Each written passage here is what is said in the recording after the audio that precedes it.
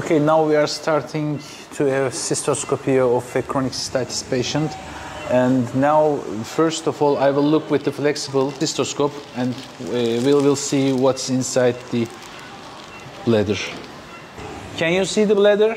Mm-hmm. Okay, now I entered the bladder and the entrance, first I will check the entrance. This is left ureteric orifice.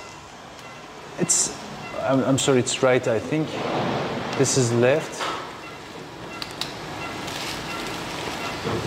This is in normal size. Yeah. In the right side, maybe a little larger than normal. Maybe you are having a little reflux. So these are the leukoplakias that we are searching for. You see the white spots here? Mm-hmm. Okay. And the reddish tissues are the trigonitis. And I will look upside down.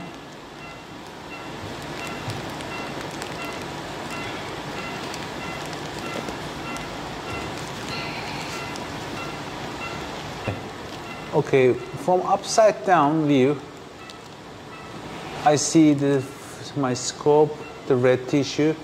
In the upper part, yeah, it's not a big tissue, not too much. Your lesions are not very big because you are now 20 years of age, right? Yeah. 20 years old. And you have the disease for how many years? 3, almost 4. Okay, it's not a very long story actually. Can you tell us how it started?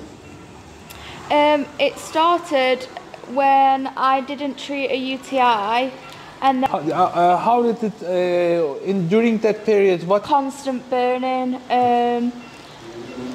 bladder spasms, but the main thing for me has always been the burning. It really, that's just constant for me. Mm-hmm. And you treated many different kinds of antibiotics, right? Yeah, I tried antibiotics. Which one was the best for you? Which antibiotic worked the best? Trimethoprim, but it didn't agree with my belly. It made me sick. Mm-hmm.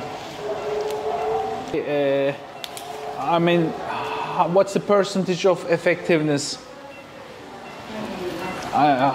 What percentage did they cure you? What percentage did you feel better? Can you make a comment on this? Well, the NHS in the UK wasn't looking after me, so I had to go private in London. Uh-huh.